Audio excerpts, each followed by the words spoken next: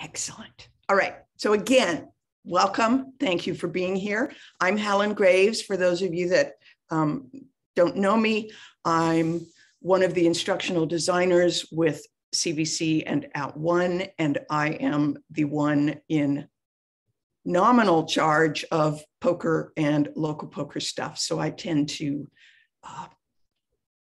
take over when we do the POCR norming. First thing I want to do is show you our agenda, what we're going to be doing, and then also give you the date of the next norming session so you can get it on your calendar. It will be Tuesday. We alternate between Tuesdays and Wednesdays so that hopefully we're not always getting somebody when they're teaching and they can't ever come because it's always at a certain time. So the next one will be May 17th from 10 to noon on Tuesday. Get it in your calendar. And so you see from the agenda, I'm not going to go over each thing because I know you know how to read, but I just wanted to give you a sense of where we're headed today. So let's go dive into announcements and updates. We have updated the submission checklist for local POCR courses and made it a Google Doc so that when there are changes, it's not something we have to worry about saying, oh, you've got the old version, et cetera. It'll just be a Google Doc so that it's more easy to keep updated. It is now on your CVC dashboards, and let me show you what one of those looks like. Almost every college has a dashboard. The few that don't probably aren't here because they are colleges for whom we have no local POCR lead listed. So the presumption is they're not really involved at all. Oh, I have to sign in. Uh-oh, how could you not find it? Oh, I know, because I'm in the wrong profile. Sorry, I should have had this set up ahead of time and I didn't. Okay, now it should recognize me. And I just grabbed a dashboard. They're all essentially the same with a slight distinction between a college that is kind of either not yet really involved in local POCR or is just getting their feet wet, but they're still maybe submitting courses through the Course Design Academy. And then there's dashboards that are for colleges that have already done their local POCR application, so they have a slightly different submission link as they're going through that. But basically, we've tried to put in what your dashboard is for here at the top. And then we've just put in a bunch of resources, who your college's local POCR guide is. And if you hover over the name, it'll give you our email. It's always the first initial last name @cvc.edu. And then if you are a college that hasn't yet applied, we've got the application for it. I mean, we've just tried to put all kinds of stuff there. Oh, I'll have to tell Stacy, these are not showing right now. Anyhow, on one that's working, it will show the status of courses that have been submitted, where they are in the process. And if you have had faculty attending the information meetings, which is the precursor to submitting for Course Design Academy, it will show their status as well. And then down below, some other stuff about registering for the info meeting, et cetera. So in any case, your college should have one. We've updated them. And as I said, we've got the submission checklist. Where is it? The review ready checklist here. And then if you're somebody that's doing the local POCR, you've got the that submission checklist. All that stuff is on your dashboard, so check it out. As we noted at the top, the dashboard is really intended as a sort of organizational tool for POCR leads. It's not meant to be a campus-wide thing, so it's not necessarily anything you're going to be sharing with all of your faculty or anybody. It's really more for you, your use, and you can decide with whom you may want to share the link, but just know it's really more for you so that you have the ability to have all these resources and get to them easily in order to share with your faculty or potential reviewers or whatever. Anything else I want to say about that? I don't think so. Okay, so let me go back here. That's the dashboards. Feedback narratives. Some feedback from our OEI reviewers who are looking at local poker reviews have asked us to mention that it's really important that you be, when you're providing the feedback narrative on a course that has been locally reviewed, that you, as the reviewer, are specific in your feedback, especially in terms of the evidence that you located or didn't locate, and where you located it or didn't locate it. So, for example, what we see pretty regularly is after looking in several modules, well, our reviewer doesn't know where to go look and see what you were looking at. So specify after looking in modules 1, 3, 7, and 12, or whatever it was. That will be way more useful for our reviewers to be able to corroborate your findings. And along those same along that same vein, it's not specified. It's just kind of a community rule of thumb that it's really good to train your reviewers to think in terms of 3 pieces of evidence where it's possible. Obviously, with A11, for example, the feedback survey, there's only going to be one of those. But if we're talking about something like chunking or now I'm totally objectives, or whatever it is, don't just look at one module and say, oh, they have objectives here, therefore it's aligned. You want to look at several, and we go for the rule of thumb of 3. If you're finding it in 3 places, you can probably make an or not finding it, you can probably make an extrapolation. So try to be thinking in terms of multiple pieces of evidence for a specific rubric element, rather than just finding it one time and assuming that it's going to be that way all the way through. Hopefully I said that in a way that made sense. And Cheryl and Sean, if I'm not speaking clearly, or even any of our head OEI reviewers, if I'm not saying something clearly, please feel free to chime in. Helen, did you want to take any questions while we're doing this, or wait for a certain time? No, I think, it probably makes sense to do the ones related to this right now. So I'm seeing a bunch of stuff. Go ahead. Well, I didn't know, the topic. So for example, Jennifer, the dashboards right now seem to be all down. So I just emailed Stacy to check that out. So yeah, don't go to your dashboards right now. The one was a clarifying question about several. They wanted that. And several, and when several literally means 3 or more. So in this case, if we're talking about pieces of evidence, we'd like a reviewer to get in the habit of looking for at least 3 pieces of corroborating evidence rather than just one, as I was saying. It's not something that is written anywhere specifically. It's just kind of a norming thing that we want to get people in the habit of looking for multiple evidence rather than a single piece.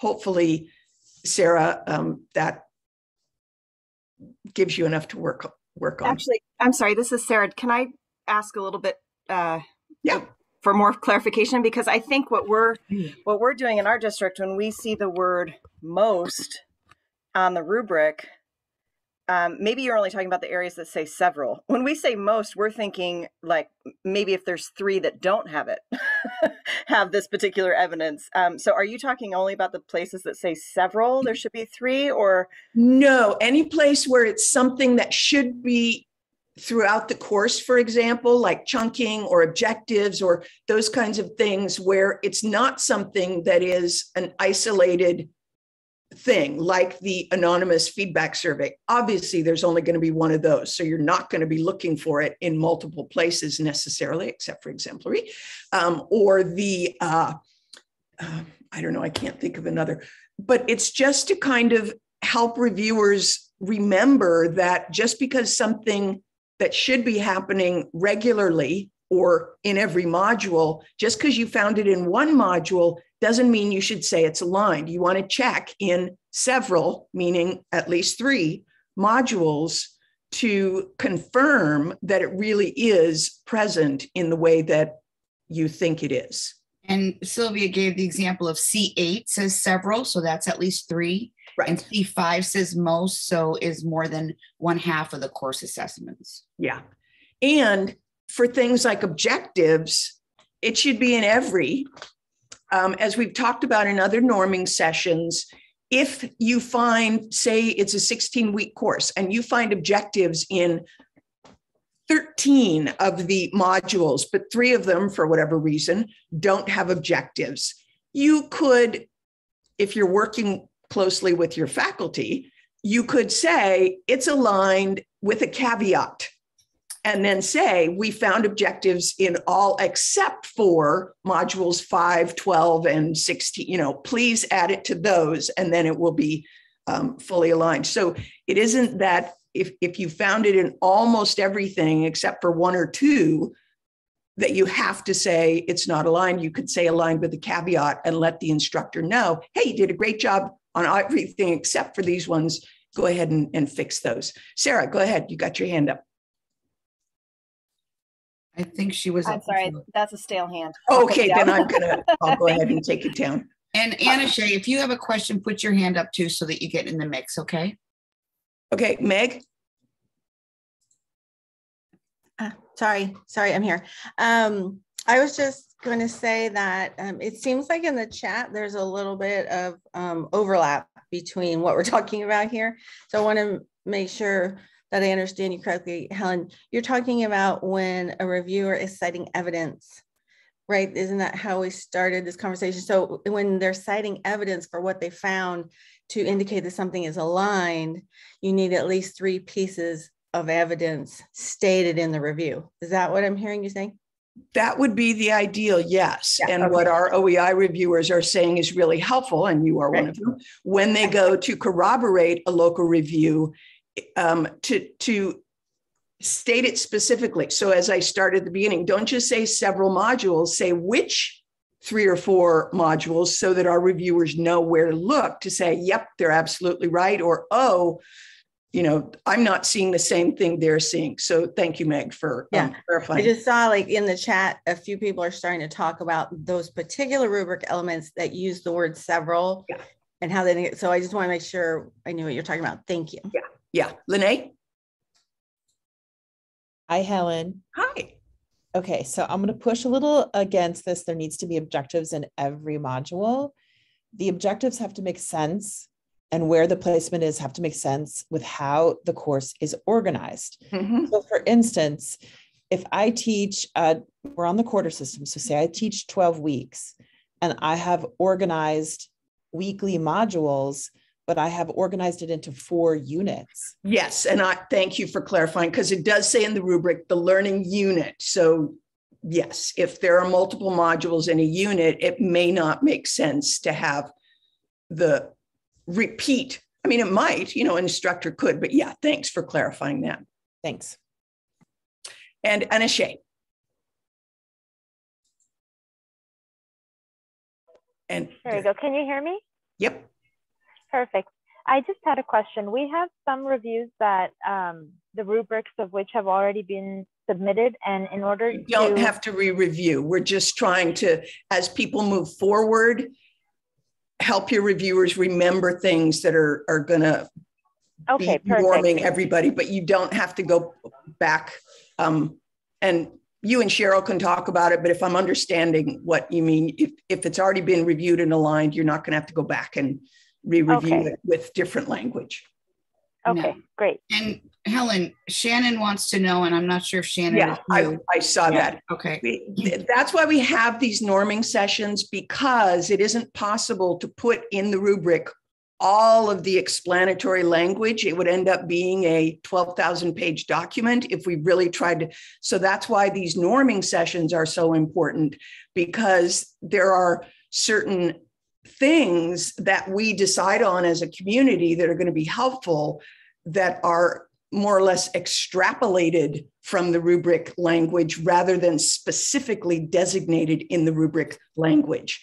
And that's why we have these sessions regularly to help remind people and decide as a community what's going to be true, if there's a change or anything like that. So I know it can be frustrating for people that really want it spelled out. And it's just kind of the nature of the rubric that it's just not possible to get to that level of specificity with every single element.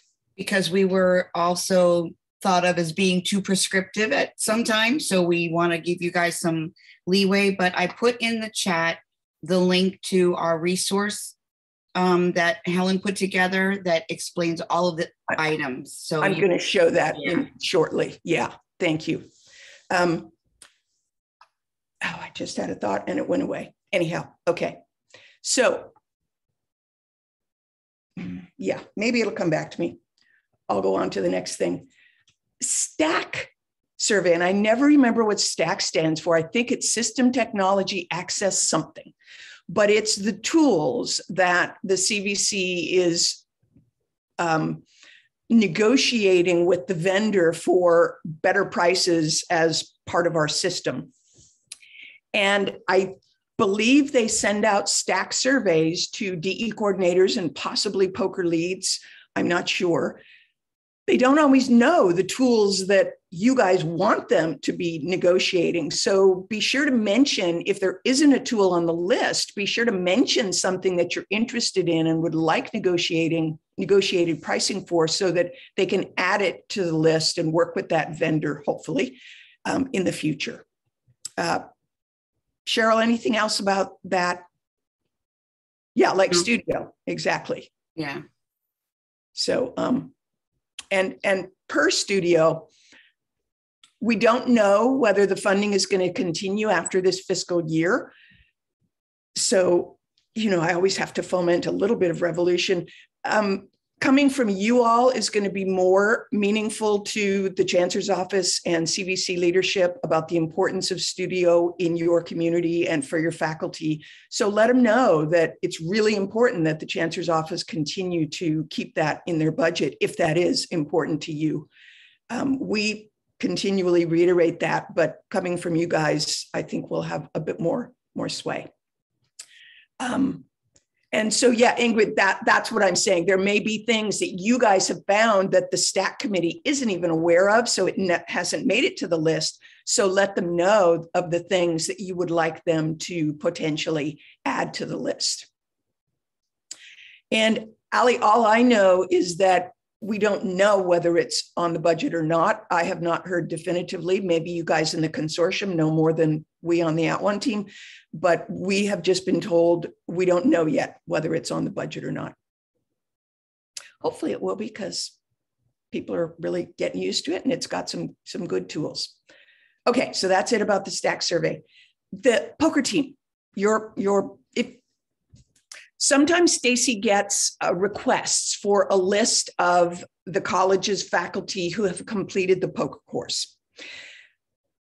Our registration system, which is catalog, doesn't have a simple way of sorting that information. It's very time consuming for Stacy to try to look it up manually, which is what she has to do. So the best thing to do is for you to ask your faculty who has completed or not completed. You actually should have an idea of who your poker trained faculty are, because you as the poker lead had to be the one to give them the registration link in the first place. So hopefully you're keeping a list.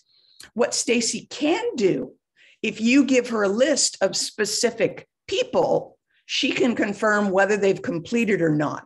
But if you just write and say, hey, I'm at college XYZ, can you tell me anybody that's ever taken the poker training? She's not going to be able to do that. So if you send her the correct name and email address with which they registered, because that's also a problem with our catalog system. People often use Gmail or Yahoo or whatever. We have no idea what college they're with. So even if we gave you that list that Stacy manually tried to find, it wouldn't necessarily be accurate. So bottom line, we don't have a way to track who on your faculty has successfully completed POCR manually. So we strongly encourage you to just keep a list of who you've shared, who's been designated as a potential reviewer for your college and who you've given the link to the POCR to register for the POCR training.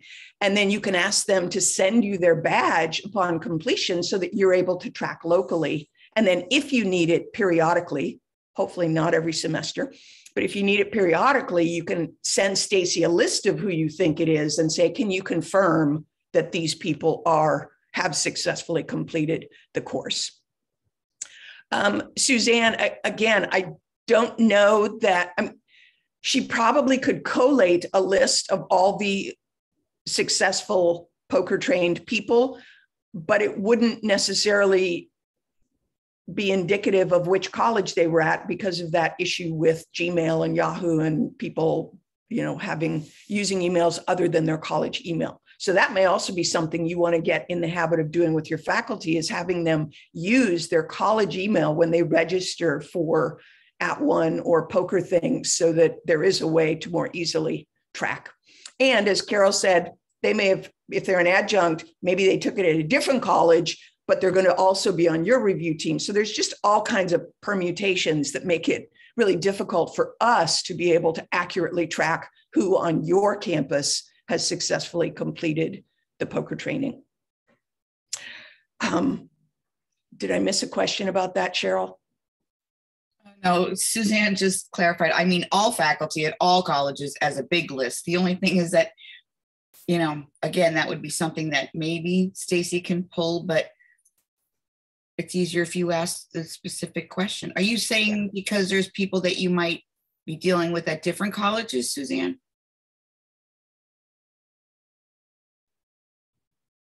Okay. Yeah. Okay, yeah, and Victoria is offering a suggestion. Okay, we ask that the POCR lead and review team attend at least 2 norming sessions a year, and that's why we ask you to register, so we can track that. Again, when people use a Gmail or whatever, no, actually, I think the registration asks you what college, so we're able to track it. We also ask that at least 2 people from each college are in attendance at any given norming session. And then those 2 are able to pass on a relevant summary to the people on the team who weren't in attendance. We do record the meetings, and people have asked if watching the recordings fulfills the requirement to attend at least 2 norming sessions a year. It doesn't, and here's why. Passively watching a recorded meeting means the reviewer really isn't engaged mentally or emotionally. We all know that's true because we've all experienced it either with our own students or as learners ourselves. Watching a video of something, a meeting, just isn't the same as being there. A big part of the purpose of getting together is the exchange of ideas and the ability to ask questions. And that can't happen when somebody's watching a recording. Additionally, we know that even if they have the best of intentions, people just aren't especially likely to actually watch the entire recording.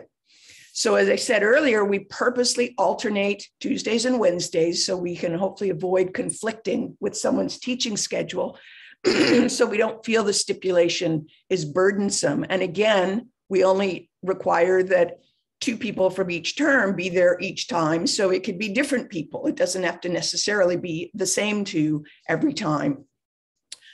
We just, because norming is so important and we're not able to, we're kind of stuck with Zoom in terms of the distance and geographical makeup of who is involved in norming. That's just kind of the way it's going on. And again, the next norming session is Tuesday, May 17th from 10 to noon. Okay, did I miss any questions in chat about any of these items? Or if someone would like to unmute and ask a question they hadn't typed yet. I think the next topic is about the certification process, which I think is down on your list. Actually, I am not sure. Go ahead. Carol was asking about how do you submit the courses? There was a bit of a change after you're POCR certified. Yeah, that'll be on your dashboard. For Yeah, those for that sure. have already started the submission, the local POCR certification process. So you're kind of in phase one. On your dashboard, you're going to have a little thing that says local POCR submission checklist, and then down below it, submit your courses. So it'll take you to a particular Can form. I just clarify, that is going to happen, or that is there? No, it's on the dashboards now. I just Wait. Carol, you and 2 other schools were in the first go around of local POCR. So when first 3 courses were submitted and aligned, whether they had edits or not, they were certified. But what happened over the last 8 months, that's changed to say, once you get 3 courses completely aligned the first time, then you're local certified. But for you right now, until you get 3 courses completely aligned the first time around, we're going to keep doing the 2 and 3 courses. But once they're done, then you submit 1 course at a time for badging. Okay, so I have some clarification. First of all, that was a surprise, and I do think that you all need to communicate that a little bit more We clearly. did at the last norming.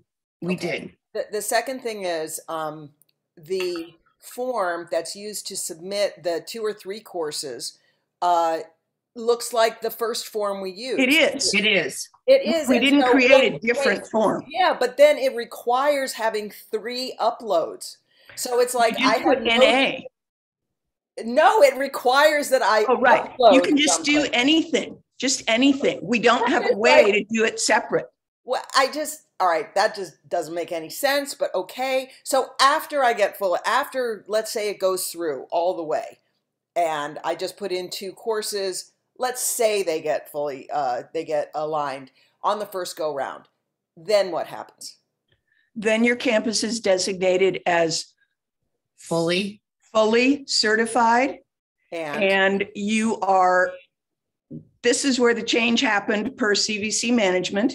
Once a campus is designated as fully certified, you are no longer we are no longer checking your reviews. You are still submitting to us so that it can be documented for the Quotely application to get into the course finder. But we're not doing sporadic reviews anymore to check. Not doing any reviews, not even Part D. And no, because that's why we want it. That's what I think is missing, is that once a college shows that you can do 3 courses, A through D, and there's no challenge, then we're like, go for it, baby. All right, that's great. So is there going to be a different form that we submit, like our local? Okay, so it's going to be different. Now, I want to go back to the process now. Why do I have to wait to have 2 courses? Why can't I submit 1 course at a time as my faculty and reviewers complete it? Why do I have to hold on to one? Because when we're still doing the iterative process of phase 1, where the college is wanting to get fully certified, for our purposes, it works better to have a comparative thing going on. So we want at least 2 courses to look at so we can see patterns and we can see things that your review team may be misunderstanding more easily than if it's just a one-off course. I understand you don't like it, Carol, and it's just the way we have decided is going to work for our purposes. I'm sorry that it's not something you're happy about. Yeah, it's, we have 14 courses through now, and I'm willing to bet that there's oversights in different areas. I hope it works out the way that you think, but it just seems like there's a lot of blockage to getting your local POCR teams going. This kind of everything has to be perfect in 3 courses. No, wait. Just I need to defend myself and others. We're not at the perfect level anymore. We're at minimal alignment. I have gone through and normed with our reviewers to say, you know what, that's exemplary, this is aligned. And the whole purpose is, now Saddleback College is one of them that went through 3 rounds of phase 1, which is 9 courses, and they were aligned. Now they're sending one course at a time just to be badged. I do look at the rubrics to make sure that they're, still giving us great information, but the bottleneck is not one course at a time or 3 courses at a time, because now we're in a phase of 2 weeks. We get the courses, they're reviewed, I go back to the college, and within 3 weeks, they're either aligned or going to the next round. So I understand the frustration of one course at a time, but another college sent in 12 courses at one time, and by the time they were reviewed, they were 8 months old. So I think, Carol, I am confident these next 2 courses are going to be slam and kick ass. And then you're just going to be on your own to make sure that you're responsible at the college for A through D, and you'll slide through. In fact, some colleges are sending 1 course a day. So then you'll be able to get higher up the food chain, I guess it is. And we're with you. Thank you. Marilyn and Tony, I see your hands, but I want to real quickly clarify what Jennifer is asking about. The no more spot checking means once a college has been deemed fully certified, when you're still in phase 1, which means you've submitted your application, you've submitted the 3 verification courses that your college team said was fully aligned, but our OEI reviewers said, there's a few things we disagree on that we think are incomplete. Let's work together to get those. Then, so that's where the iterative, where we're checking. But once a college, as what Carol and Cheryl are talking about, when a college submits those 3 verification courses, whether it be the first round, second round, third round, whatever, once you submit those 3 courses and they're all fully aligned, our reviewers say, yep, you have submitted fully aligned, nothing needs to be worked on, your team understands what's going on. That's when the college becomes fully certified. And that's when we no longer are checking your courses. You're still submitting them so that, as I said, we can get them in the course finder, but we're not doing those spot checks anymore. Hopefully that clarifies, Jennifer. Okay, Marilyn. Thank you, Helen. And Marilyn, you're muted, so we're not hearing you. Sorry. Okay, I have a question about section D, and there are so many elements in section D, and in each one of those elements should have 3. When you go to review them, that they should have 3 examples of how that is structured. I mean, it seems to be a little excessive because there's 16 elements in section D. That'd be 48. I mean, that's a lot to do. Section D is slightly different because it's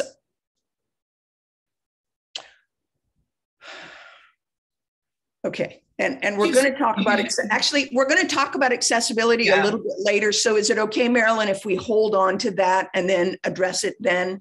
Because it always opens up a whole can of worms, and there's a couple things we want to get to before that.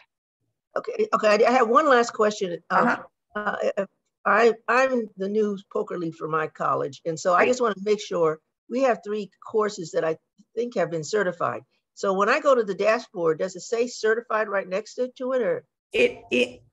There's a section, and now I don't remember what it's called, but it's like course status or something like that. And it's going to show the course number and name, the instructor name, and then it'll have a status column. And I believe it either says aligned.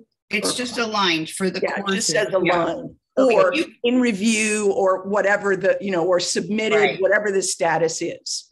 So going forward, we have other courses. We have 32 other courses that you'll be able to see at a glance where things are in the process. But do we need to submit those 32 courses to you, or can we just align them as our college because we're now certified? Or once a college is fully certified, you will be reviewing and aligning the courses locally. Okay, maybe I didn't pose my question correctly, Helen. I'm sorry. How do I know if my college is fully certified? Not the college. What college? Merritt.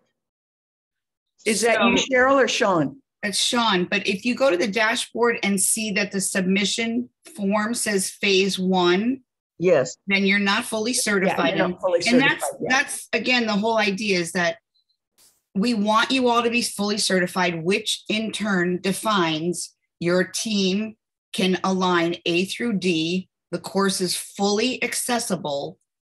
That's all we need. It's just aligned. It's a great course and it's fully accessible. So I hope that we don't get into the weeds of how many courses it is, because I've got a college that's on round 5 of phase 1 because they're still norming.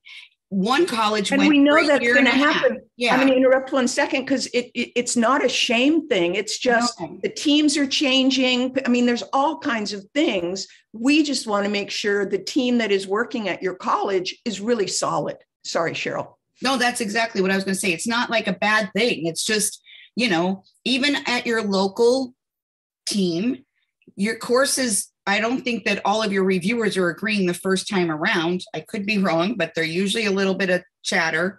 And then you come to an agreement or a norming. And that's what we want you to practice and get good at before we say, yeah, we're just going to badge your courses, because in the long run, we know that sometimes people are going to get a little bit, that's all right, we'll just push it through. Because I've seen it and I understand that wholeheartedly.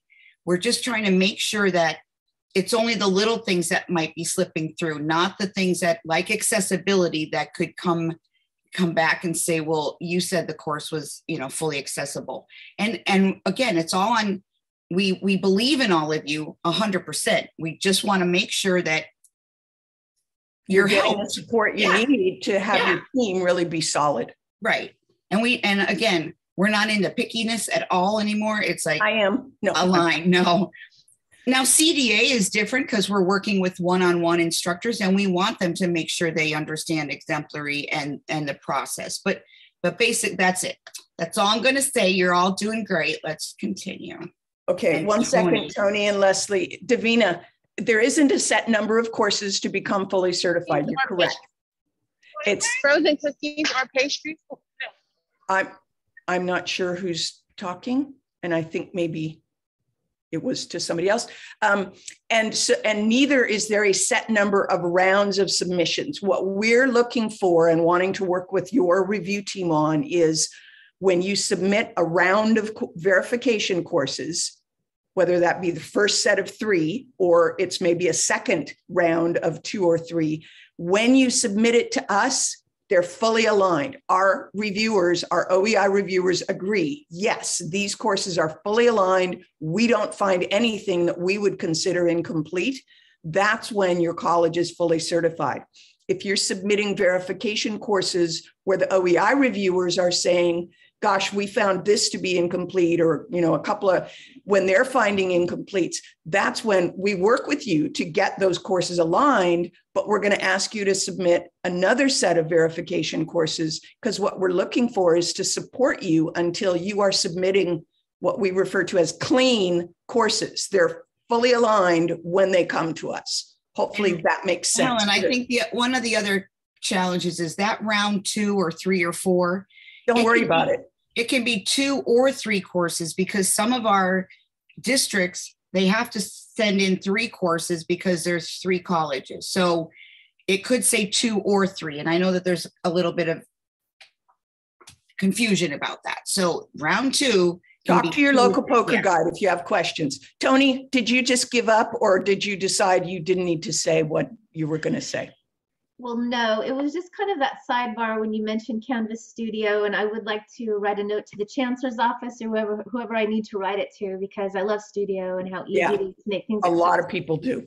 And so I had put in the chat if anyone has a contact, and then there was a lot of URLs for like the stack and stuff, and I didn't know if those were the right links to search for someone to contact. So if anyone has a contact where I could write them a message, I just really appreciate it. Yeah, I'm not sure. I mean, there's so many vice chancellors in the chancellor's office. I actually don't know which would be the one, but maybe somebody else has an idea of who would be the appropriate. I suppose Marty Alvarado would probably be the most likely one, and maybe copy Jory or whoever his interim replacement is going to be. Hi, Kitty. Okay, Leslie. Good morning. So my question is that when just trying to get over that hump of being local versus being fully certified, is that, when we've sent in a couple courses by, let's say, one instructor, the one with identical organization, identical everything, these two courses, but one reviewer at your end says it's aligned and another says it's incomplete, we're not exactly sure where to go from that point when the two courses are identical. Is it CDA or is it local poker? Because local poker only gets one reviewer on our side. Yeah, we don't get two. We turned them in 2 rounds. So in 1 round. Well, let me ask. I don't have an answer. That would be a case by case. So we'd have to delve into that. That's one of the reasons these norming things are so important for our reviewers as well as locals, so that everybody's got the same understanding of what aligned means for a thing. But we all know there is even then a bit of subjectiveness in somebody's, and we are continually, Tony and Sylvia and whoever, Leslie, they can attest to that. We're continually working with them, especially as we get, I won't say pressure, as we get communications from CVC to not be so picky. We're trying to not be so picky, and yet we also, there's just going to be discrepancies. So Leslie, that may be something you want to talk with your poker guide about, the specific instance to try to work that out.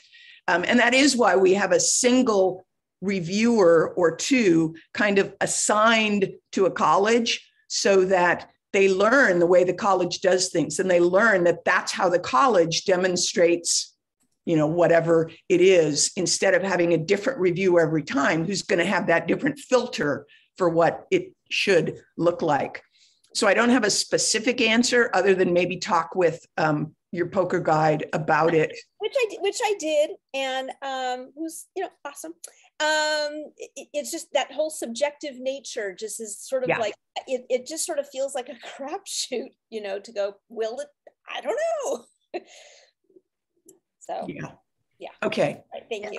I'm the other instructor at Trade that had that happen to them. Hi, Les. And it was a different. Sean was involved in it, and then it was a different reviewer in round 2, and it was like in the round 1 there were issues that were determined. We fixed them. We moved on. Classes were approved. Round 2, new issues were brought up, even with an identical format submission, and in some cases, some of the old issues that were previously addressed were brought up again, even though they had already been explained and put in as aligned. So that might be something to consider, that as a CVC reviewer, they also look at what was submitted in a previous round to see if there was already an explanation for it. For example, in my additional learning materials, I give them the playlist for crash course videos and tell them to find the videos that correspond to the chapter that we're learning and watch those videos if they choose to. And it was like, well, maybe you should give them the exact video link. And I said, well, wait a minute. Part of history is learning how to research. I'm already handing them the website and spoon feeding it to them a little bit. They have to do some of the work, especially if it's an additional situation for enhancement. So that was explained in round 1, but yet it came up again in round 2. So it's kind of like a rabbit wheel. So a possible solution would be, if it is a new reviewer in a different round, they have access to looking at the previously reviewed courses for a particular instructor, so they can see what overlaps. Does that make sense? It does. And what we've also asked instructors to do when they're submitting is provide a little explanation to the reviewer if they're doing something that might be considered different than the quote normal way of setting it up. So that could be another way of doing it, is if the explanation has already been approved, include it when you submit that course or that frame, style of course again, so that a new reviewer will understand the rationale. Okay, we could go on and on about this. Miguel is saying we should be picky. Yeah, there's all kinds, it's a gamut, a continuum of whether to be picky or not picky. We're trying to find a medium that will work not only for people that are very busy, the reviewers and you poker leads, but also to ensure quality for our students and that our faculty are able to meet those standards. And it's just an evolution. Okay, a couple of resources. And Cheryl already shared one. She gave you the actual link. I have created a bit.ly in case, because the URL is always so hard to find. So you could go to the bit.ly, it will take you to course 837 in our instance of Canvas. That is the course design resources. I've shown it before, but I'll show it again. It is publicly available. It's a great resource for faculty that are aligning their courses. We've set it up so that it's got an explanation of what the aligned terminology is, what and why. Why are we asking you to do this? How does it help student learning so that faculty don't think we're just pulling something out of thin air? There is actually a reason why we're wanting you to meet this criterion. And then tips and examples. And for your purposes with local poker, we've added a for reviewers tab so that it gives a clue to local reviewers. Here's where we think you're probably going to find this kind of thing, and here's what we think you're probably going to be looking for. Doesn't mean it's the definitive, that's the only thing you should be looking for or the only places you're going to find it. It's just to help reviewers who are getting their feet wet. Because, even though you've gone through poker training, you all know it doesn't mean you're a stellar 100% reviewer right out of the gate. You've got to learn and get better at it, like riding a bike or whatever. You can do it, but you're not quite advanced yet until you get some practice. So we have that available as a resource to everyone. Cheryl, do you mind putting the link in chat again? And then, as I said, we also have I'll show you the slide again in a moment. The Local Poker Resource Center is where you're going to find several things. I'm going to put it on, sorry, I can't talk and copy URLs at the same time. Let me stop. Okay, here's one place you're going to find your dashboards. So if you don't know about your dashboard or you haven't ever gone there yet, you can go to the dashboards page. It is separated into the local poker guide and then alphabetical. And if it has a link, it means you've got a dashboard. So if I click here, we got College of the Desert's dashboard. When it finally renders, it's taking forever. Okay, I'm not going to wait for it. Apparently the smart sheet is having some kind of issue. There you go. So you just click on the link to get to your dashboard. The few colleges that don't have a link, as I said, those seem to be the colleges that are not really involved in any of this yet. So we don't have a poker lead to be connecting with, so we don't have a dashboard for them. The other thing you will find here on the Local Poker Resource Center is on the certification tab, which explains the steps to becoming a poker certified campus. We also have a crowdsourced set of ideas for local poker preparation, which you guys all, we talked about it, I think 2 or 3 norming sessions ago, and then several colleges have sent in stuff. So we're adding to it as people send things, but it's just a Google Doc with a bunch of different ideas, and the person that you might contact at that college if you have questions about what it is they're doing. The other thing you'll find here on the homepage, down at the bottom, let me make you dizzy, are all of the links to the past recordings. So you can share that with reviewers. We try to get it uploaded within 24 hours, and then captioning usually takes another 3 or 4 days. But we try to get them up there right away for people that were not able to attend. And the last thing I want to share with you, let me get rid of these, the Poker Training Participant Agreement Form.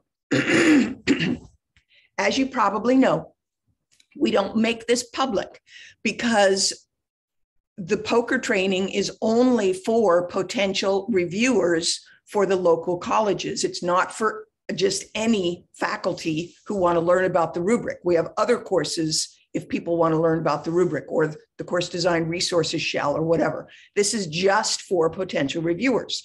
So we ask that the POCR lead at the college be the one to share this link with people they have identified as potential reviewers. We don't share it with people, even if they write and say, I'm at whatever college and I've been told to be on the review team. Can you? We don't, because in all honesty, we've had at least one college get mad at us because they said, that is not somebody we want on our team. And I'm really sorry you shared the link with them. So we don't want to get involved in any of that. So we want to have you have the ability to determine who you would like to be a potential reviewer. And so you can share the participant agreement link with them. You will find the link on your dashboard. You also may already have it bookmarked. I send it out a lot. Please remember to only share it with potential reviewers, not faculty at large. And also remind potential reviewers not to share their enrollment link with colleagues. For the same reason, you want to be able to have oversight about who is going to become a potential reviewer. So, and it's a two-step process. They're going to fill this out.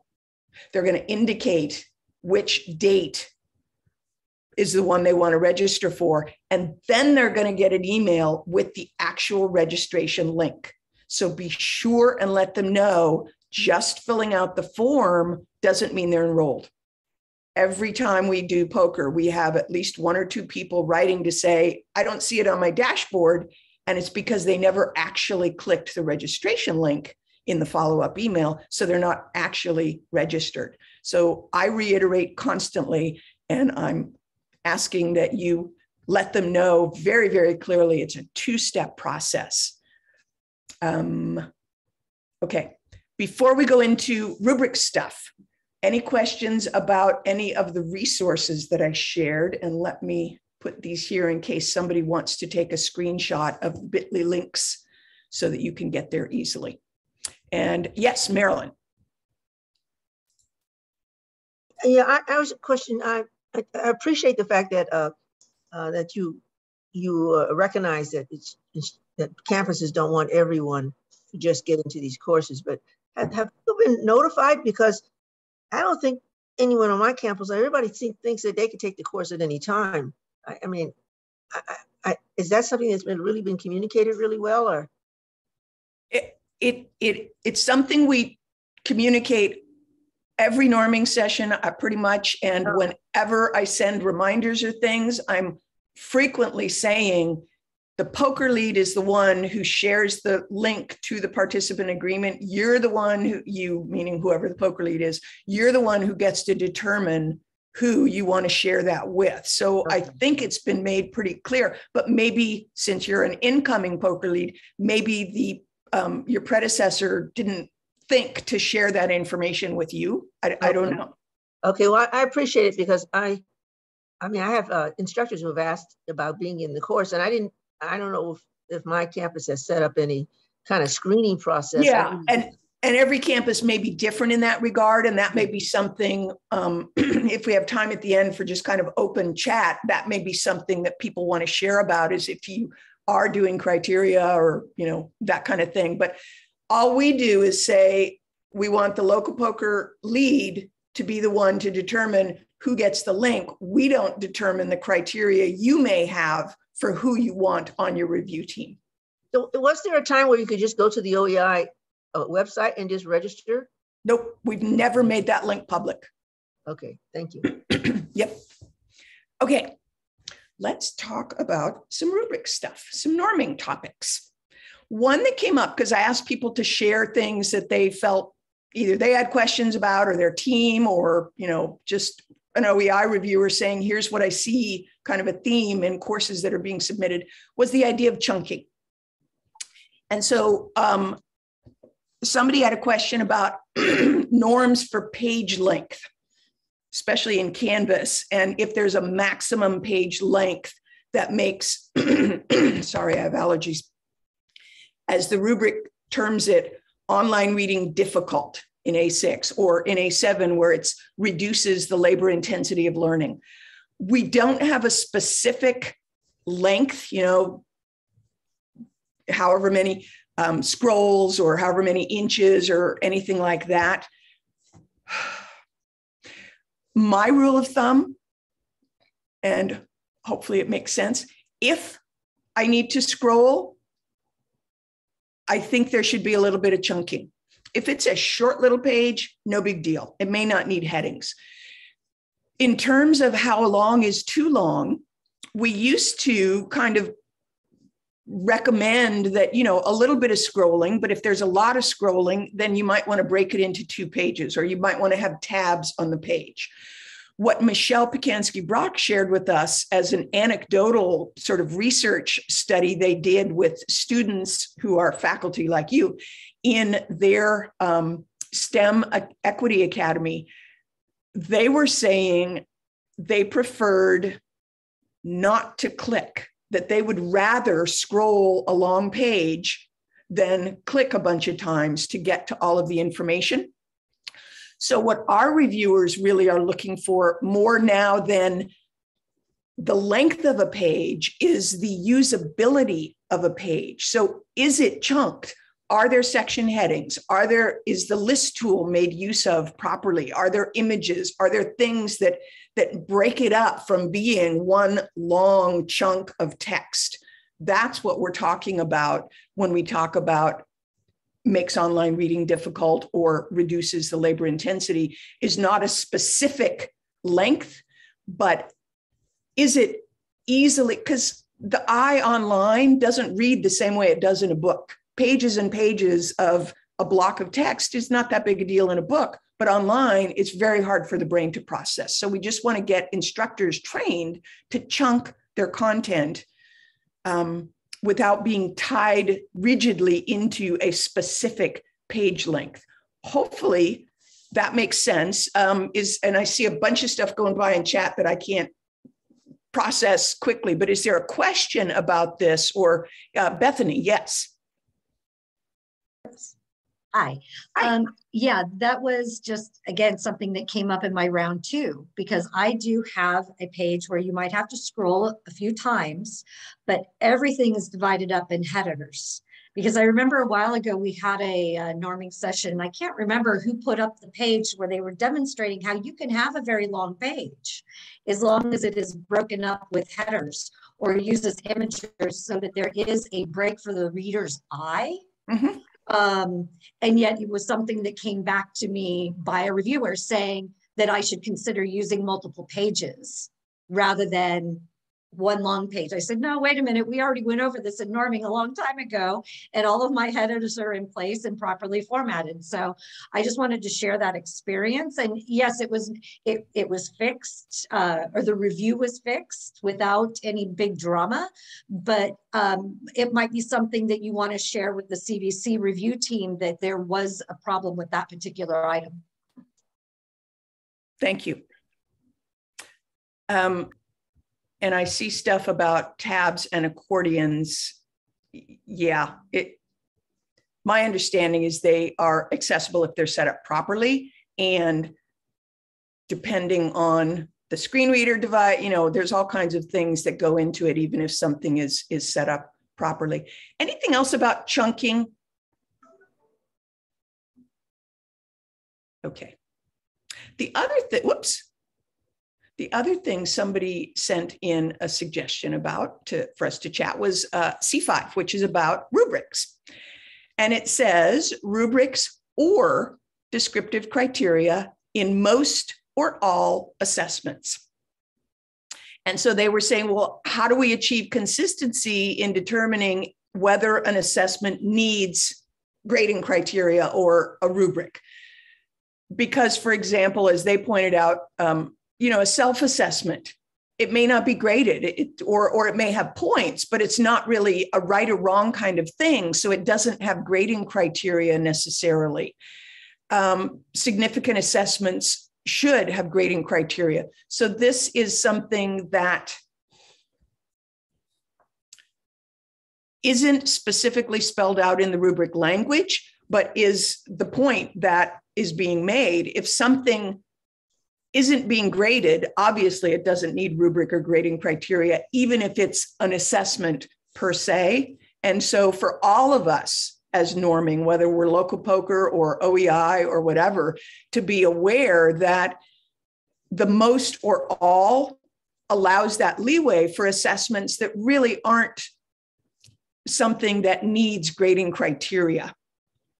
But the things that really do need grading criteria, where a student wouldn't necessarily understand what it is they're going to be evaluated on, that's where you want to make sure the instructor knows this really could benefit from either a rubric or grading criteria. And Sean or Cheryl, did I miss a question about this in chat, or is there anybody that has a comment about this or a question? Just a little side convo about Design Plus. So okay, all right. And part of why it's hard in the rubric is because assessments can be set up in so many different ways and with so many different goals. So it's hard to be prescriptive in the rubric to say, this kind of assessment has to have a rubric or grading criteria. This kind of assessment should never, you know. So we just want, as a group of reviewers, to understand that there may be a distinction between an assessment that's present, but really isn't going to be graded in a way that needs explanation, or something that would need explanation for the student to understand.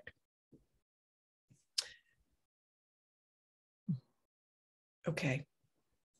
And next thing somebody wrote about, whoops, C8. And this has the whole several opportunities for student self-assessment with feedback are present. And as we've talked today and at other norming sessions, we have, as a group, have determined that several in a full-length course means at least 3.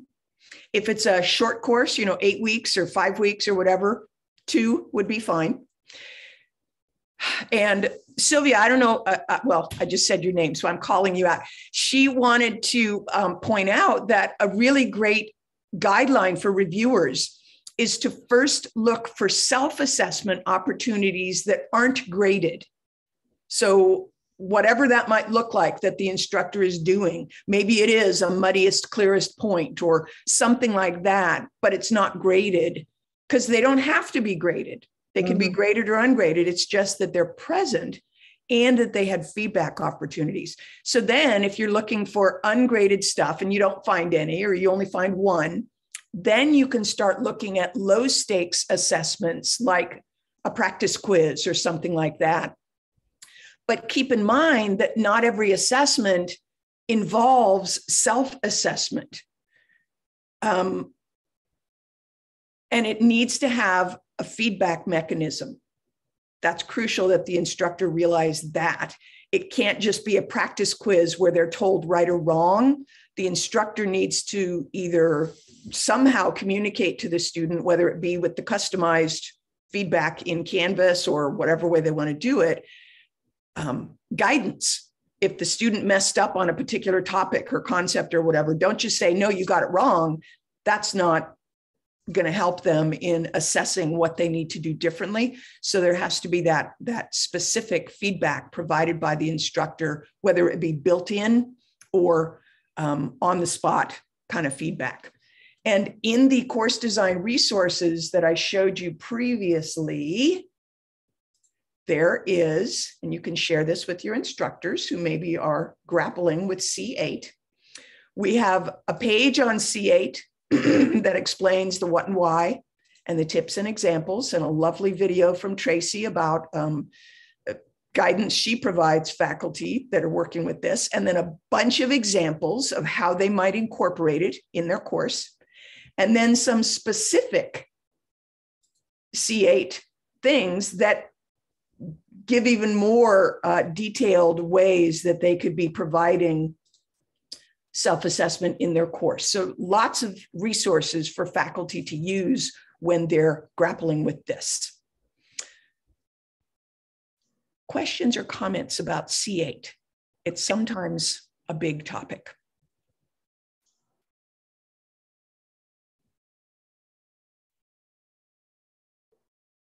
Okay.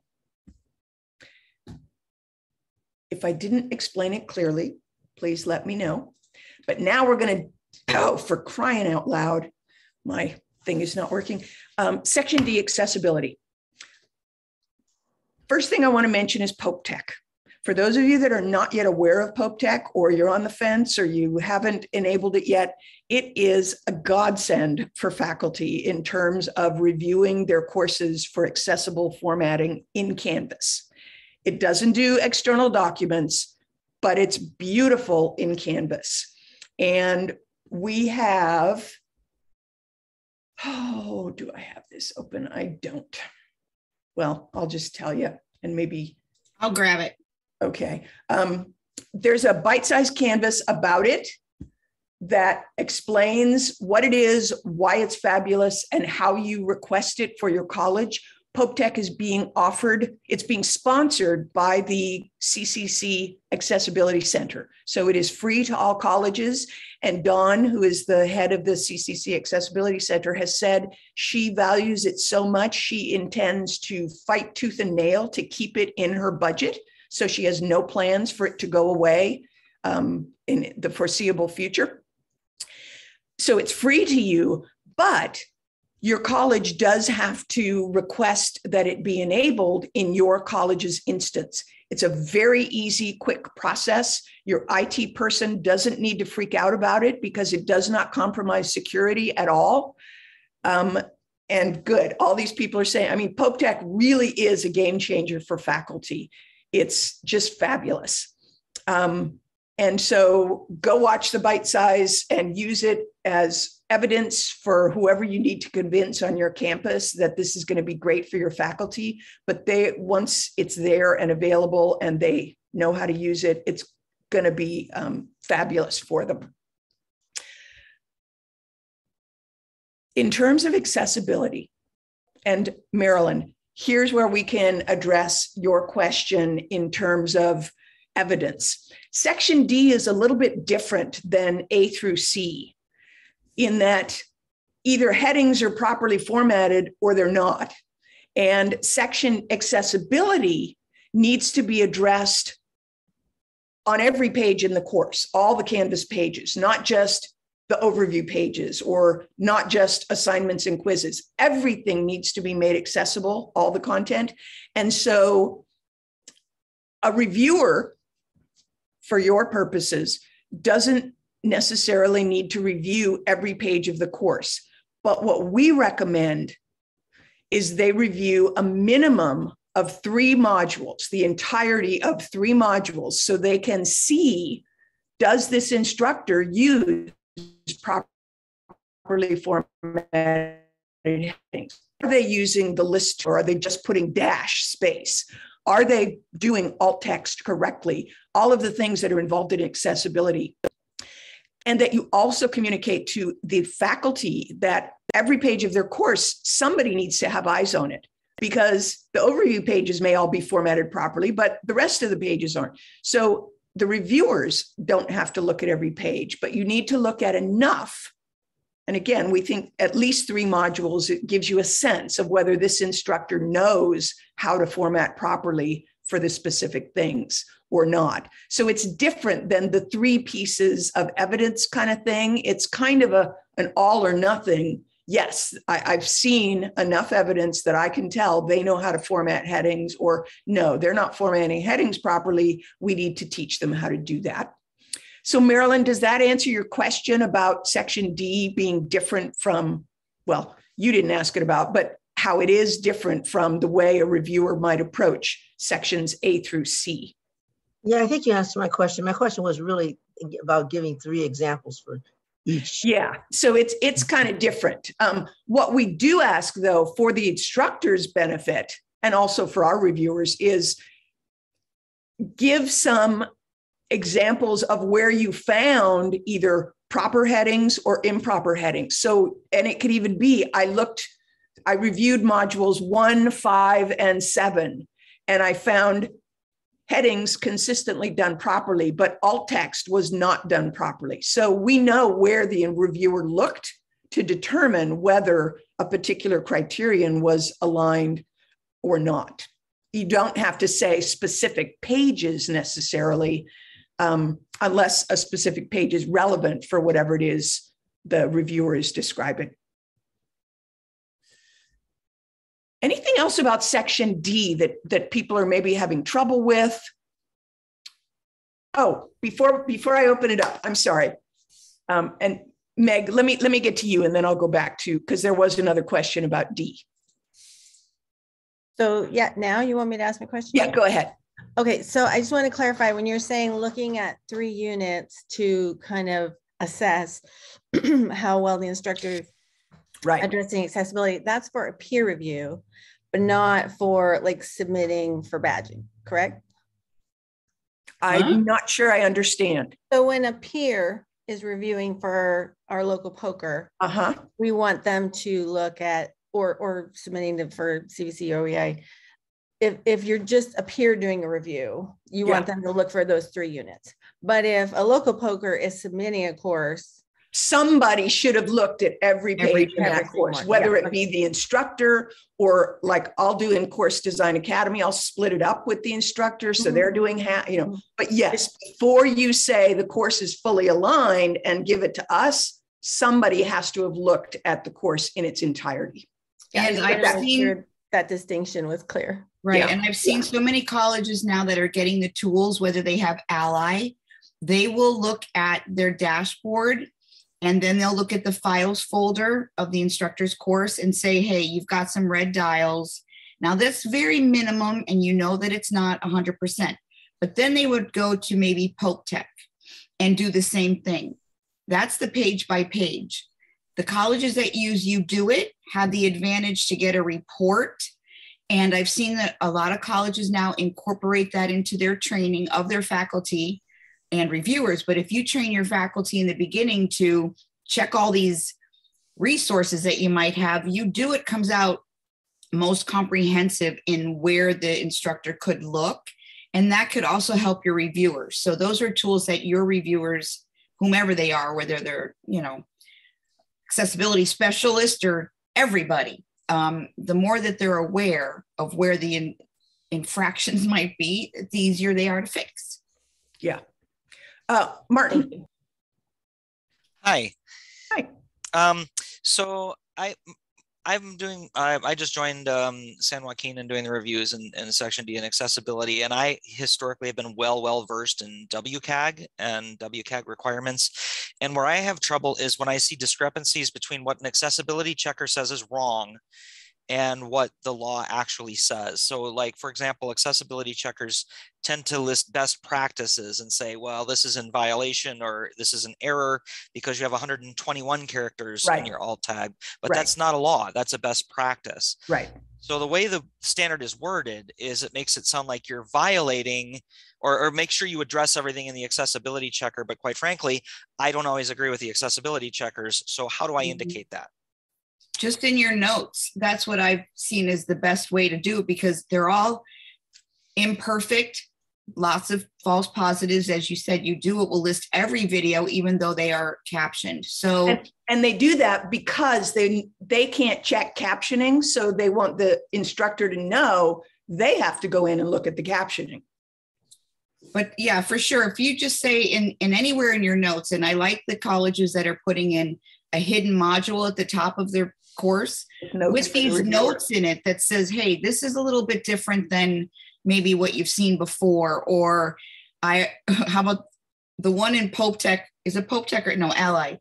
It'll say that the alt text is wrong just because it's the same as the name of the file without the JPEG. And it's like, no, it says, green hornet's nest or whatever. So those things are going to be something that you can help us with by explaining.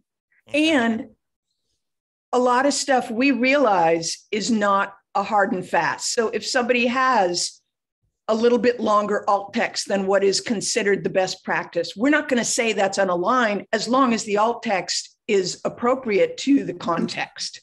Mm-hmm. So we're not going to make you stress out about that kind of thing as long as what's being done is appropriate. It's when an instructor may not realize that alt text shouldn't be an entire, 7,000 words, or their alt text simply says picture. Okay. That's when we're going to make comments on it.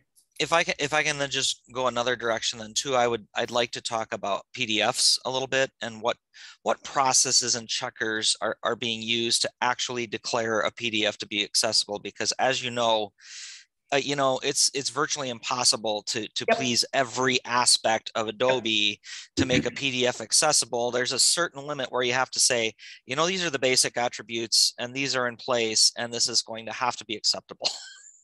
Yeah, we don't have a definitive answer to that, Martin. And what we do is our little triage song of Canvas pages are best, Word is probably second best, PDF is a PIA, so avoid them like the plague. And there are times when you have to do a PDF. So, well, if instructors want to use a tool like Hypothesis so students can interact with that PDF and annotate it and everything, a Canvas page is not a substitute. Right. Right. And there's all kinds of permutations. We're just doing the best we can and trying to help instructors start thinking about accessibility, because a lot of them, it's just not yet in their everyday awareness. So thank you. And I'm going to get to you.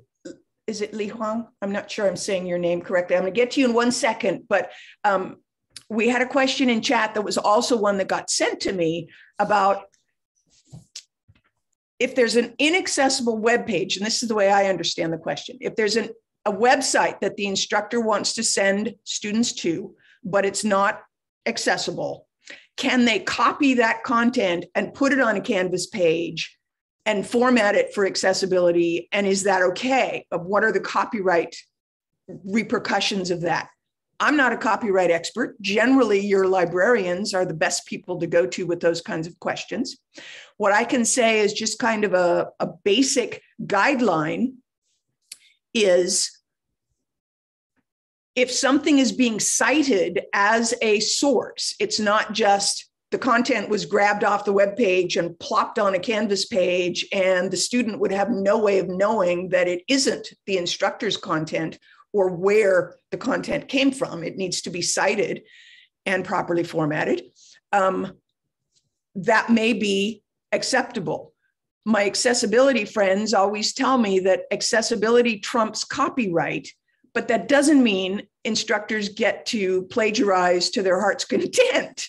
You need to be mindful of what it is you're doing with somebody else's content, even though it is behind the password protected wall of Canvas, and it is being used for accessibility purposes, both of which help legally make it not be a flagrant copyright violation. But check in with your campus librarians to get their sense on what your campus guidelines are. Because again, with 114 colleges, there's not a single guideline that we can give that's going to necessarily meet what every college is saying they want their faculty to do in those terms. So I don't know, Marianne, if that is responding enough to your question.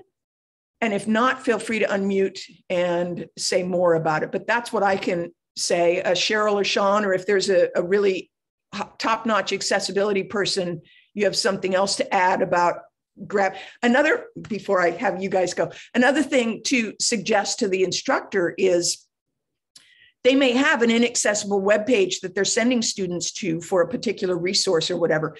Maybe find a different resource that gives similar or the comparable resource, but it is accessible.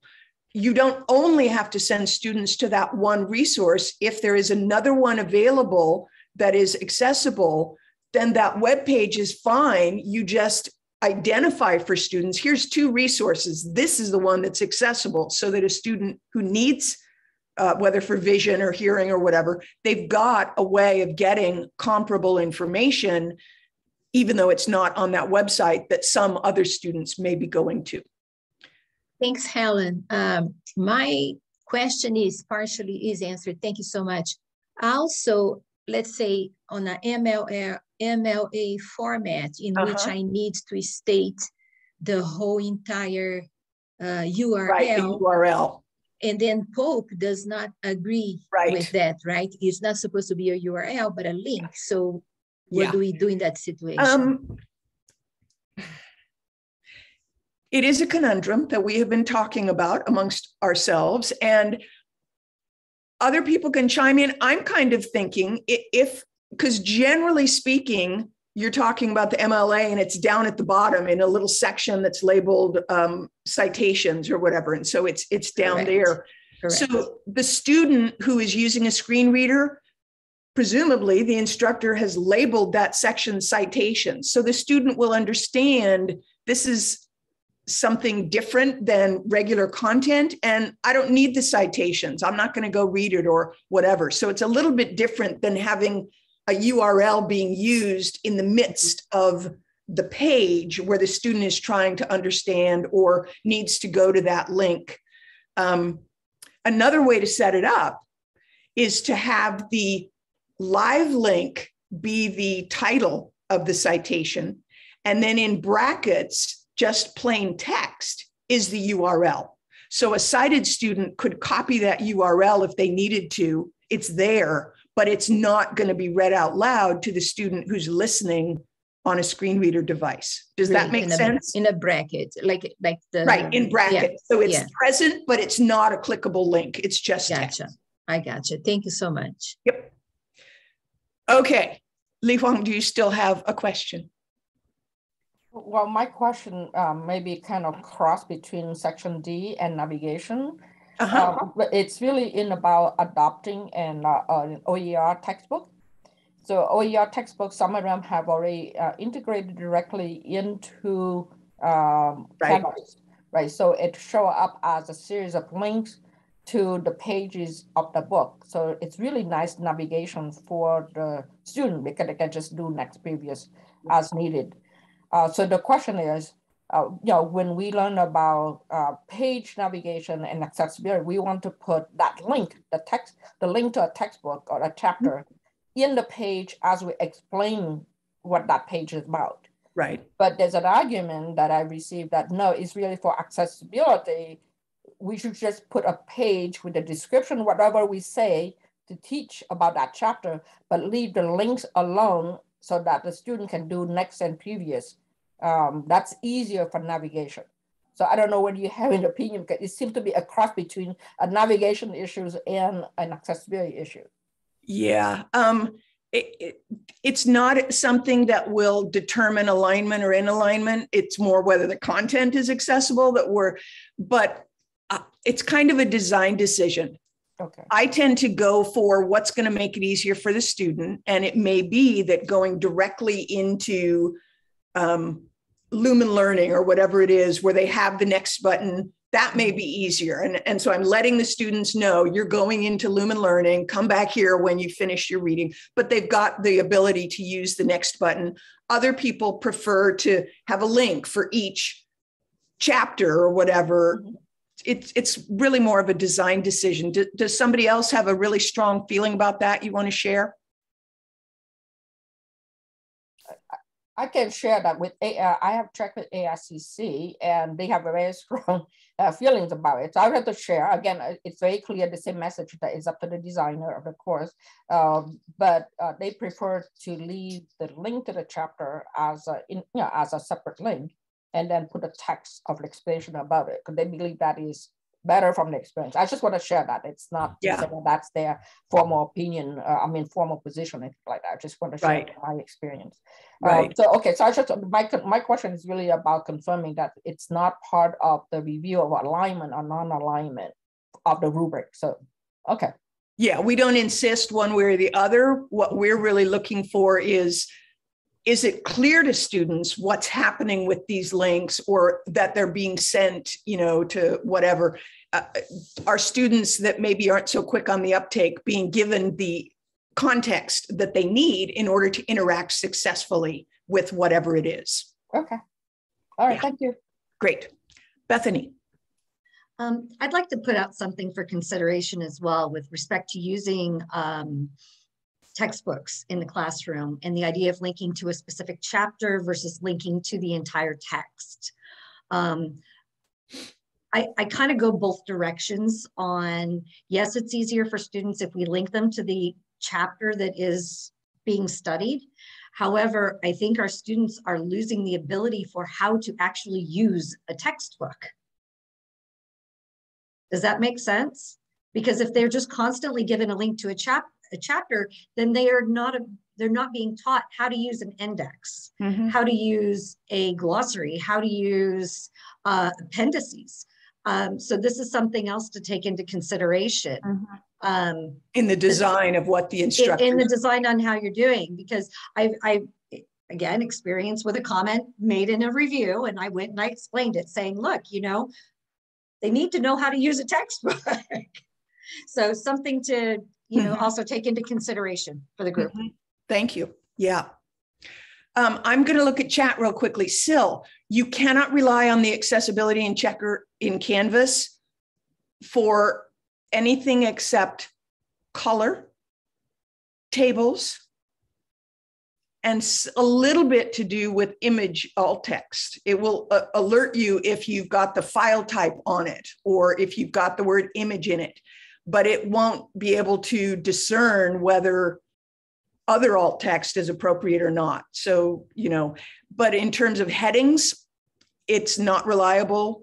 Color, no, I said color and tables, it's good, but you know, it's getting better. It's better with recognizing a potential list and things like that. So you can use it as one of your tools in an accessibility toolbox, but it can't be your only tool, and you can't rely on it when it says, yay, it's accessible. You can't actually rely on that page being fully accessible, I'm sorry to say. That's why we're recommending additional tools like PokeTech and You Do It and things like that. But the accessibility checker in Canvas is getting better. Whitney, no, there is currently not a live plan to integrate accessibility into A through C right now. Maybe it'll happen a little bit later. Looking through, is there a question somebody wants to ask that I missed in chat? Feel free to. Cynthia just said when you were finished with the D, she had a publisher question. Okay, great. Oh, and I think Vivian said, you know, publisher stuff. It's a big one.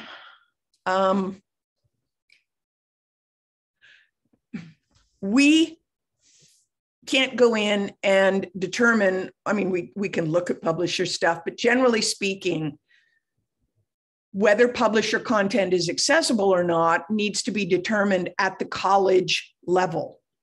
And so our best guideline is for colleges to determine the accessibility of particular publisher content before instructors start adopting it or departments start adopting it. But it is legally any content the student is expected to interact with as part of the course. That content is supposed to be accessible. But of course, the instructor can't make the publisher content accessible. So it's a sticky wicket, but it could prevent a course from being deemed aligned if that content is not accessible. I don't know, Vivian, if that's what you were looking for, or if there was a specific question you had about publisher content in terms of accessibility. Feel free to unmute if there is. And I'm looking through a question. How about audio? Okay, so captioning, I assume with is what you're talking about. Here's my understanding. If it's a PowerPoint that's text only, but the instructor is narrating it, you know, they're reading what's on the slide, I don't think, as long as that is clarified to the student who is potentially hard of hearing and doesn't hear as long as it's clarified that they're not missing anything in the audio, that it is basically the PowerPoint itself is the transcript of what the instructor is narrating, not a problem. Same with a video. If it is a talking head, which we pray to God instructors are not doing talking head videos, but if it is a talking head video, there's nothing else going on, a transcript could suffice. If there's anything going on the screen, it needs to be on-screen captions, because imagine you're a student looking from the transcript to the screen, to the transcript to the screen. That's like cognitive overload by definition. And so there are times when a transcript may be appropriate for a video, but it's very rare. And there may be times when a transcript isn't needed for, as an example, a captioned PowerPoint, but those would be exceptions rather than the rule. Marianne, does that make sense as to why, if, you know, as long as it's clarified that the instructor isn't giving, and the instructor understands they're not giving any other information than exactly what's written on the screen. Correct. That's not a problem. Correct. But if they're lecturing over a PowerPoint, correct, that has to be totally different. That needs transcript. Yeah. Thank you. Right. You just want to make sure that it's comparable for both students. The hearing student and the non-hearing student are getting the same information. It may not be in the same way. So the hearing student is watching the PowerPoint and listening at the same time. The non-hearing student is simply reading what's up, but they're getting the same information. One doesn't have an inadvertent advantage over the other.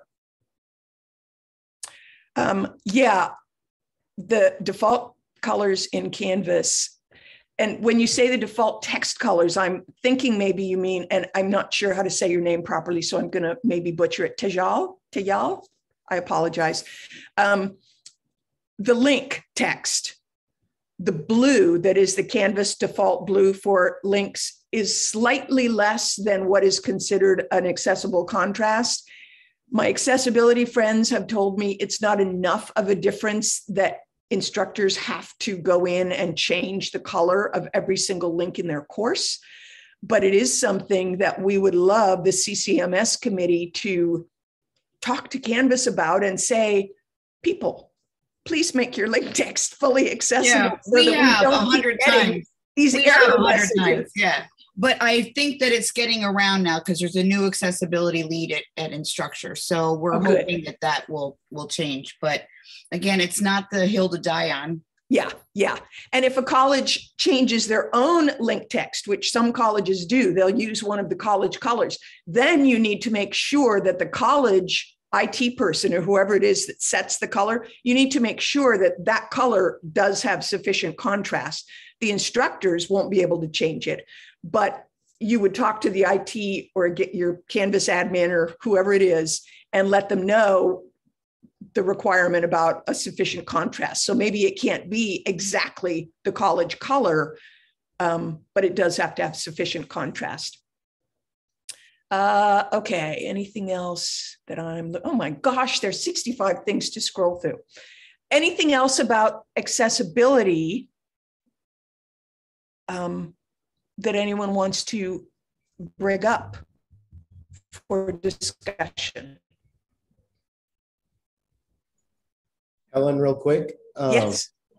You know, after our conversation, because I know you and I had a one-on-one about different accessibility checkers, and I think it's worth mentioning, I by no means get paid by Pope Tech, obviously, but it's worth mentioning, like you had told me, that Pope Tech for things like alt text, it does it at the HTML level. So when you do copy Canvas courses from one term to the next, everything comes with you. Yeah. I remember when I did accessibility with Ally at a previous institution, we were dismayed to find out that alt text had to be redone for all of that kind of stuff. And I think you mentioned that you do it as the same way. It doesn't always come over, but Pope Tech definitely comes over 100% of the time. Yeah, Pope Tech is integrated right into Canvas. So if the instructor is using the little fix-it panel in Pope Tech, it's actually editing the HTML on the Canvas page. Whereas what he's referring to is in Ally, it was kind of like an overlay. So the edit happened as long as the course was being part of the Ally integration. But as soon as it was imported or in a different instance of Canvas or whatever, and Ally was no longer there, those edits that had been laboriously done were not there anymore. It didn't actually alter the edit of the HTML of the page. So another plug for Poke Tech. Okay, what else about accessibility? Last chance for today, not forever. Okay, I think I have one more, live online. Some questions that came up about live online, and it's a big topic, and it has not been officially addressed in the rubric. So we as a norming community can be starting to think about what do we want to do at you guys at your campuses. And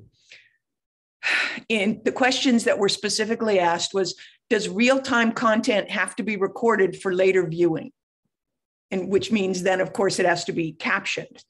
And so my understanding for accessibility is if something is a one-time thing, it wouldn't need to be captioned. It could be recorded, but not captioned. However, there's the consideration that if that's the instructor's lecture for the week, how is the hearing impaired student going to get that content if the video isn't captioned, or if a live person isn't provided for the student to attend the Zoom session live? So there's not a single answer to my understanding, and certainly I'm not an expert on this. So if somebody has information about that, please feel free to chime in.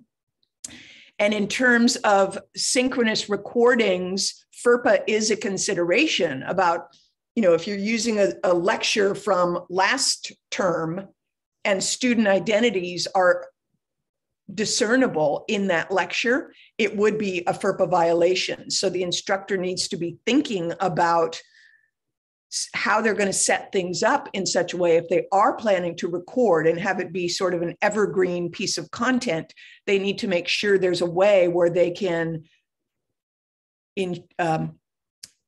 make sure that students are not identifiable in that context or that lecture. I don't know of a specific workaround. I do know people are doing it. And I wish Michelle were here, because I think she had a suggestion in her humanizing online learning about it, but I can't remember. And I think Zoom is also updating their settings. So there's a way to turn off student names and things. And maybe even, I don't know, you'd have to look at your Zoom settings, but those things are always changing. So teaching instructors to be thinking about FERPA if they're going to make an evergreen, and then also to be looking at the Zoom settings and thinking about, okay, how could I set this up? If I plan to lecture, what's a way I could do this so that my current students are getting the benefit and I could turn it into an evergreen thing without violating FERPA? I don't have an answer. And if somebody does, and Bernadette, do you got something to add about this? That's exactly what I was, when you mentioned the FERPA violations, what I have done is I will record the session. If at the end of the class, when it's just Q&A, then I stop the recording. But even during the lecture, because there are going to be times when I pause and check for understanding, right? If students' faces, their names, or their voices are featured, then those are the pieces that I'll delete out so that they are protected, because they didn't sign up for this. They signed up to be a student, but not to be on display. But then students can also ask me, okay, so what was the discussion, or what were the questions? I kind of try to summarize and capture what they missed if they weren't there, but that way it just protects students from being on display in perpetuity. Yeah, thank you for sharing your strategy. Yep. What else? How does a math instructor, for example, need to annotate an example they may be doing on a whiteboard in Zoom? How are they going to annotate it? And are there other fields that have similar issues? And this is kind of an open question for our community. Does anybody have, like Bernadette just shared, a way your math instructors or your chemistry or whoever, something they've done so that what they're doing in the live session in Zoom is made accessible? Bethany, you got something to add? Sorry, my click isn't wanting to click. Yeah, I wanted to just ask for a bit of clarification regarding the videos. And I thought I heard something about the recycling of lecture videos in synchronous classes. And I'm not sure if it was mentioned that my understanding was that was not something we could do, where we use pre-recorded lectures for a synchronous class, because that turns it into a correspondence course and there's conflicts with financial aid requirements.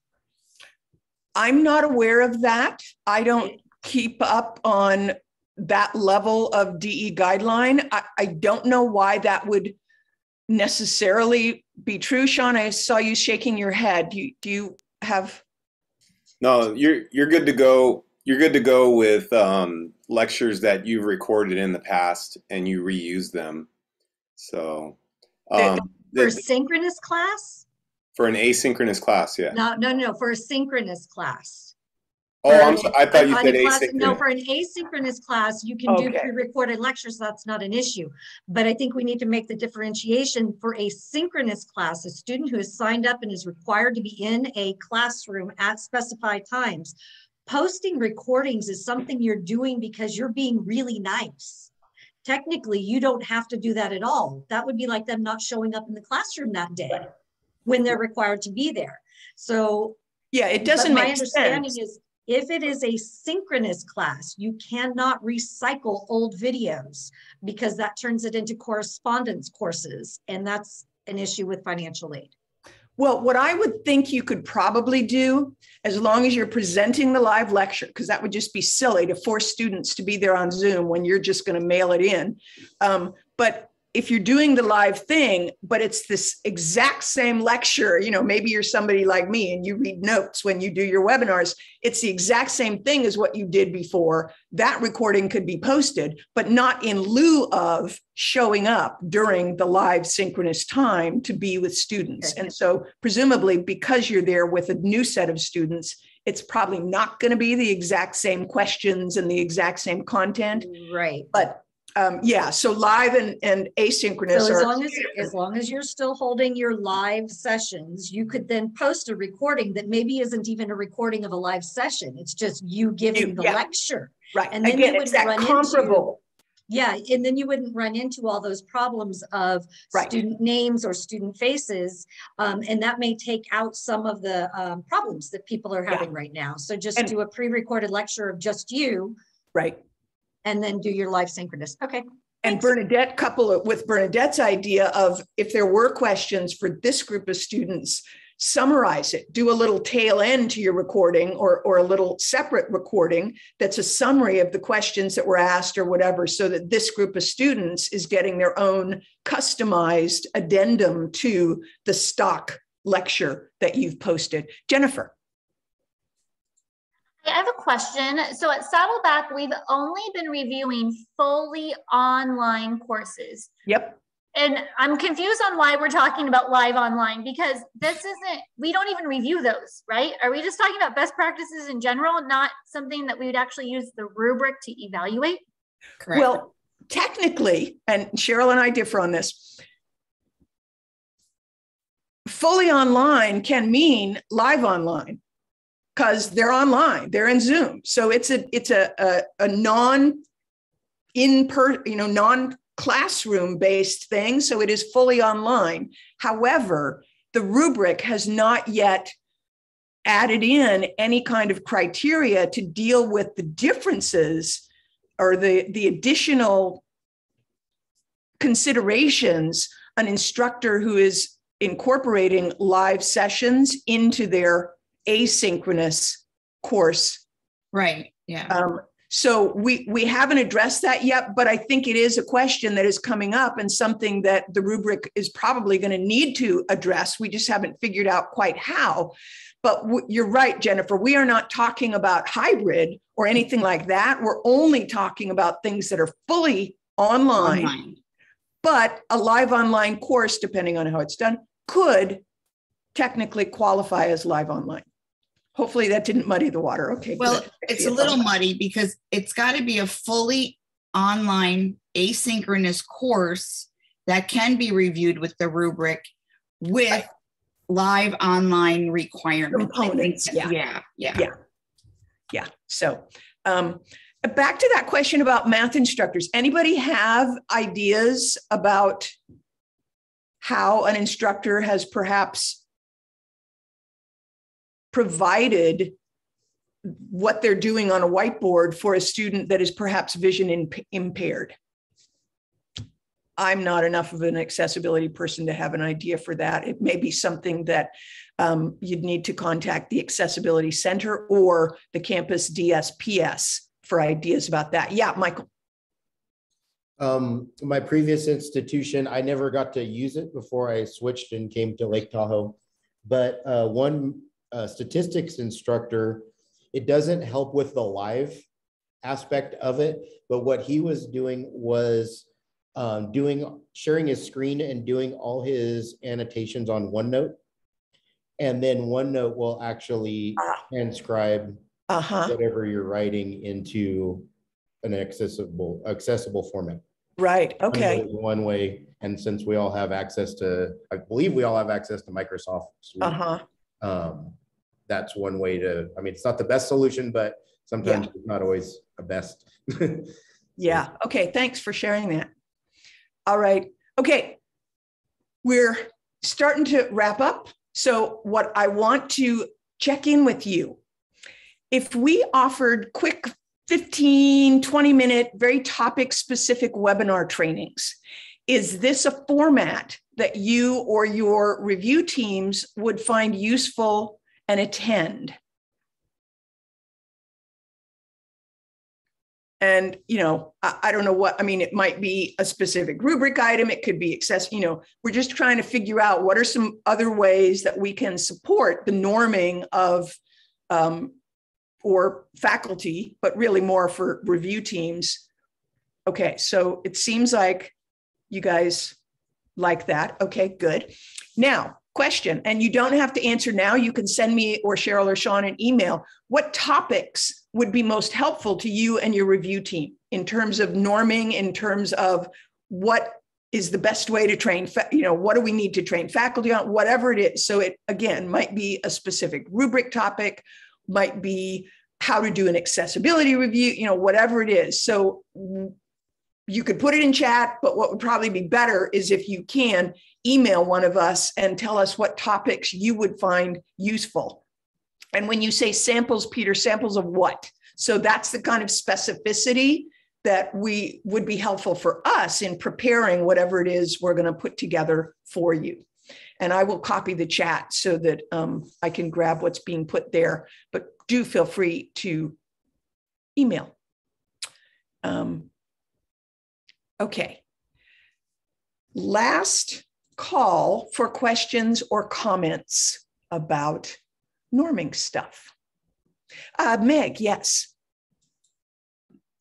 Thanks, Helen. I was just wondering if there was a way we could maybe in the future have local norming so that my reviewers who weren't able to make it to this session, I could still have a chance to catch them up and we could get some credit for them being normed, so to speak, even though they might not be able to make it to something like this. Okay, interesting idea. We'll bring it up for consideration and figure out how that might be able to work. Thank you. Yeah, Cheryl and Sean, make note. Cynthia.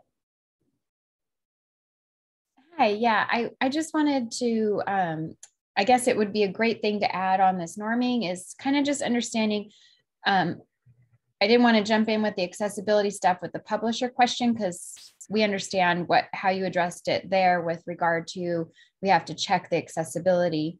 But some of my faculty that use it when we get into sections B and C, we're concerned about, for instance, instructions on assignments. My suggestion was, adding a Canvas page that precedes them linking into the publisher content. But when they're, and then the alignment of objectives and listing those objectives, when we send it in for review, is it best to maybe just ask them to take a screenshot of what the publisher content looks like so that the reviewers can see that? That's where we're at, because I have already given them suggestions on how to help it align. But okay, great. So it's how to demonstrate the alignment so that a review, screenshot would work if it's something that is screenshotable. Another thing that we have done many times is the instructor will make an appointment with the reviewer and walk them through. So they just have a live, 15-minute or however long it takes. And the few items that the reviewer would need to see, like instructions or whatever, the instructor just shows them, here's what it looks like in the publisher, and the reviewer could say, oh, okay, that works fine, or oh, here's what I would like you to do in Canvas. So either of those would work. Okay, perfect, thanks. You bet. Another option, which most people don't do, is the instructor could give their login credentials so that the reviewer would be able to go. But that's a whole privacy thing, and so they usually prefer to do a little tour with the reviewer. Okay, Moses. Real quick A4 question that basically came up yesterday. For the first time, I've had a faculty submit with modules as the homepage, which is not how we train. It's not really our local standard, but I noticed that on the course design resources course, there's a note in there that's, some campuses do this. And Rhea and I were looking for some direction in terms of whether, we would like to maybe hold to requiring a front page because it's better web design essentially. Right. Is there kind of a direction on that? When I'm working with somebody in course design resources, and it's often the very straightforward, just the facts ma'am kind of instructor, they don't see the need to be all flowery and welcoming. They just want their students to get right to it. What I will recommend is fine. For your first week, I'm going to ask that you have a warm, welcoming, warm and fuzzy homepage that is something that can have your picture or whatever. And then tell your students at the end of this week, we're going to go to have the homepage be the modules and you can just dive straight in.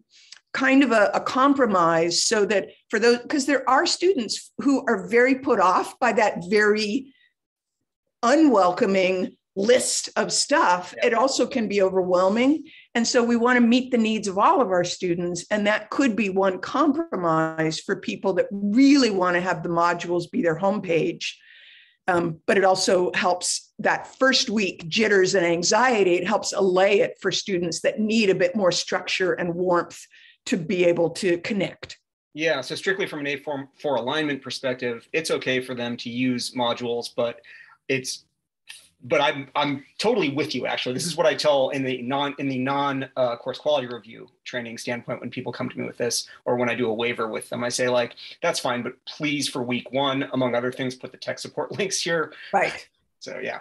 Yeah. Okay, I think that answers my question. And the only thing about if they're just having their modules is they need to make sure that they have a naming convention that is very clear and that they have a very clear start here, because that's part of A4 is that in our norming is that the student knows exactly where they're supposed to start. And yes, the typical person is going to start on the first page, but there may be a student who thinks, oh, I don't need to go to that unless it says start here.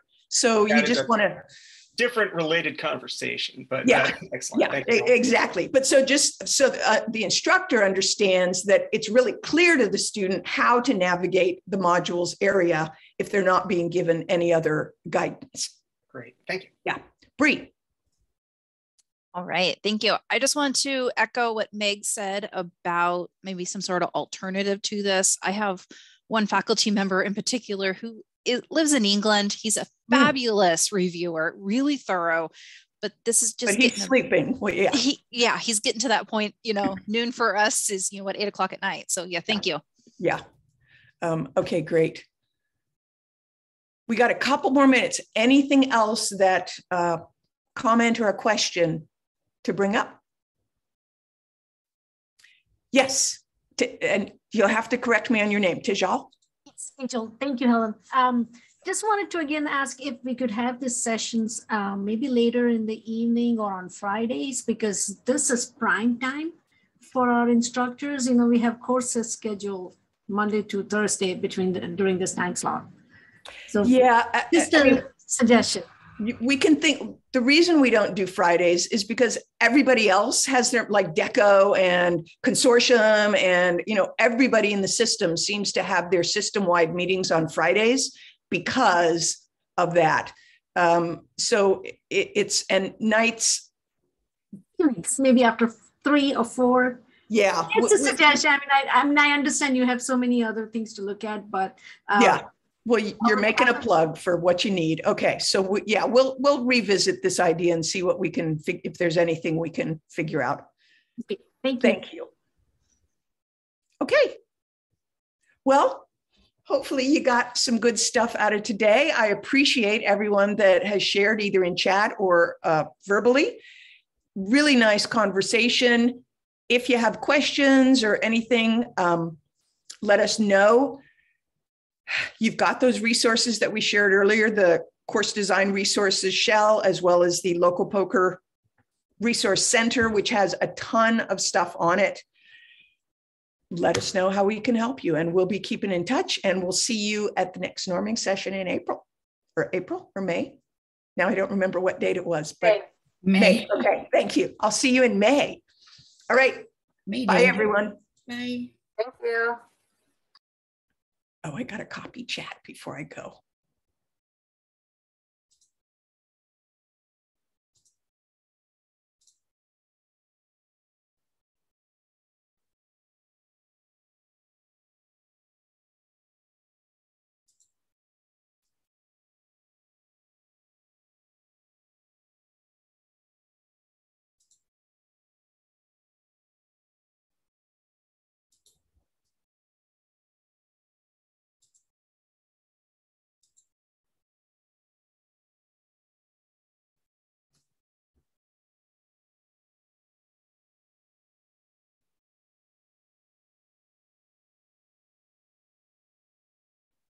Cheryl, are you still here?